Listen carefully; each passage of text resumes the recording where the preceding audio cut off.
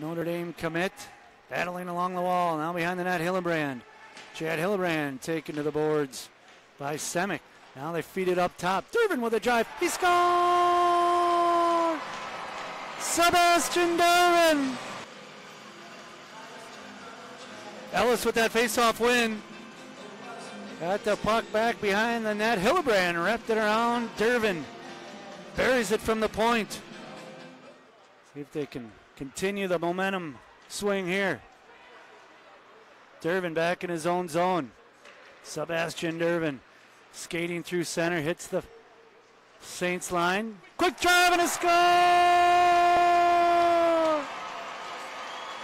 Sebastian Durbin bringing that puck all the way back from the Flying Aces defensive zone with a nifty little drop pass. And Singleton. Dylan Jackson, nifty moves down low. Snowden with a big glove save. Knocked down in front of that was Driscoll, pardon me. As that never made it through, and Dubuque brings it into the Flying Aces zone. Left wing pass. Shear gets it back behind the net. Centering pass to the slot, shot, and goal. Puck played behind the Flying Aces net. Driscoll. Casabut along the wall, kept in at the right point. Glove down by Driscoll. Banks it off the glass, but not out. Leip with it. His shot deflected in front. They score. We'll start it for Dubuque. J.D. Greenway, right face-off dot in front. Blocker save Snowden. Cal Kafuk. 12 points on the season coming into the game.